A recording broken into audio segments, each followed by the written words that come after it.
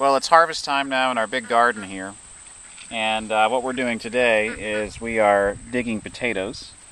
I should say my wife is digging potatoes. But it's kind of fun. It's sort of like a treasure hunt. You sort of go into the mound here where we had, our potatoes and sort of dig around with your fingers or a digging fork. And eventually, hopefully, we find, this one's like one right here, potatoes like this. These are fingerling, and they just pop right out of the ground like that. There they are. They're kind of tiny, but sometimes they're all sort of connected in a bunch. But basically, that's where, hey, and it's sort of, again, it's sort of like a treasure hunt. It's sort of exciting when you, especially if you've never done it before and you find your potatoes for the first time. It's really exciting to kind of dig in there and find that first batch of potatoes. So we're going to go down the line here, dig all these up, and then we're going to put them in, like a root cellar or storage in our basement or something like that, so that we can keep them and hopefully keep them for as long as possible throughout the winter. They do tend to shrivel up a little bit, but I mean, that's just kind of the way it is.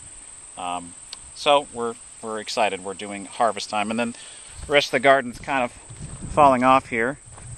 These green beans did survive. They did not succumb to the blight. Hello, ducks. We had lots and lots and lots of tomato plants. They're just getting a little bit of that sort of dead leaves and a little bit of the early blight that is so common.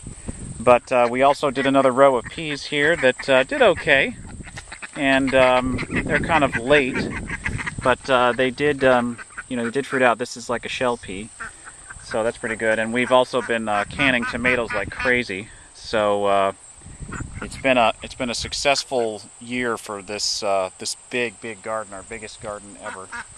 And the only thing that was too bad was the corn didn't come out as well as I would like, but this was a sweet corn that now we're letting go to seed. So anyway, it just didn't do as well as I would like. I think I let it go too long, and then when I tasted it, it was kind of tough. But anyway, you win some, you lose some.